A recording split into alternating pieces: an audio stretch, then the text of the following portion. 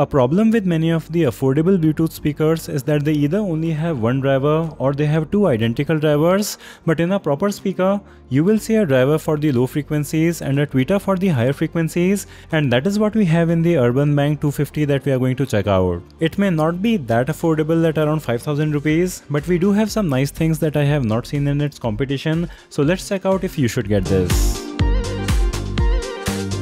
Inside this nicely strong magnetic box, you will get a USB-C cable for charging, the instruction manual with a warranty card, and finally the speaker itself. The Bang 250 looks quite simple but in a nice and minimal way.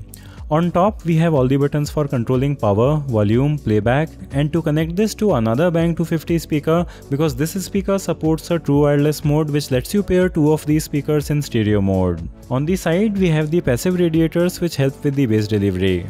We also have an IPX7 water resistance rating here, so you can basically immerse this in water and it will still work. It comes with support for Bluetooth 5.3, which is almost the latest version, but there is no wired audio input, which can be important for some people.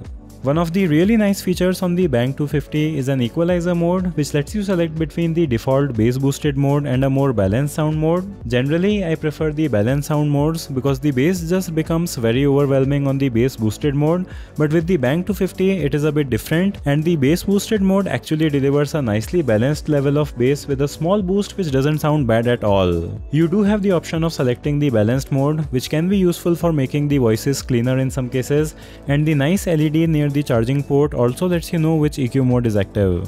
As for its sound quality, the presence of two drivers which handle different sections of frequencies really make a difference, and the voices and the treble on this speaker really sound very clear compared to speakers with single full range drivers which can sound muffled in comparison. The bass is also something that I like about this speaker because it doesn't overpower the rest of the frequencies, and it is also reasonably tight for a Bluetooth speaker in this range. I have been using this with my TV and I am really enjoying how clear the dialogue sound on it.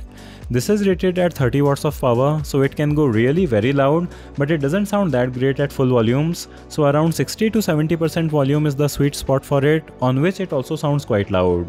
Now we'll compare it with this Infinity Fuse speaker, which I had also bought for around 5000 rupees some time ago, and you should be able to hear how it sounds muffled compared to the URBN Bang 250.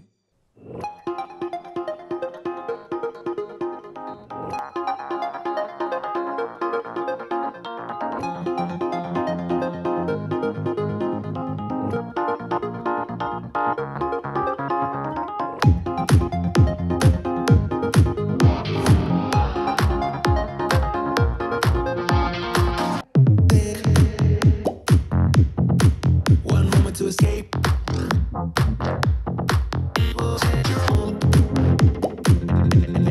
Walking on the moon.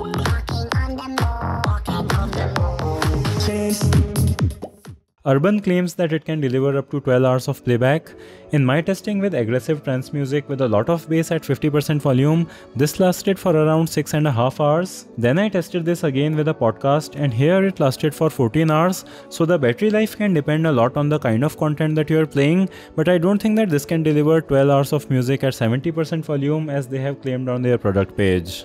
So if you are looking for a very nice overall Bluetooth speaker at this price point, I think that the URBN Bang 250 is a really nice option with many features and versatility. I'll have the links to check it out in the video description. Do give this video a thumbs up if you liked it. Thanks for watching, and I'll see you in the next one.